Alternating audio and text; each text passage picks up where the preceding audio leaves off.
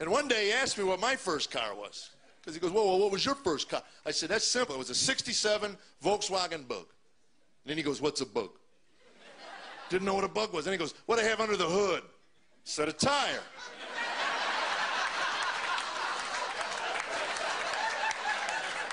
They knew how to make them, didn't they?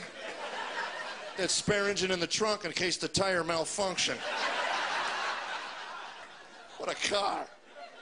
If you could get that thing doing 55 miles an hour, you turn the radio on, you drop down to 45. Someone cuts you off, you get mad, you want to let them know by laying on the horn, you can forget that in a bug. It's like, hey!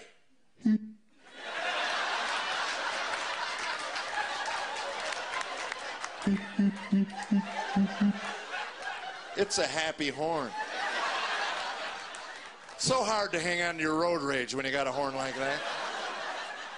It's even harder when people are pulling over to quit laughing at you. That's the problem.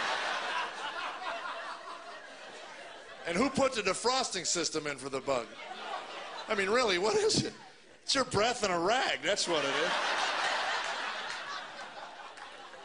And God forbid you get the heater working, it'll burn every hair right off your ankle. It's like driving around with a flamethrower on the floorboard, man. Friend in the front seat, shut it off, I'm on fire.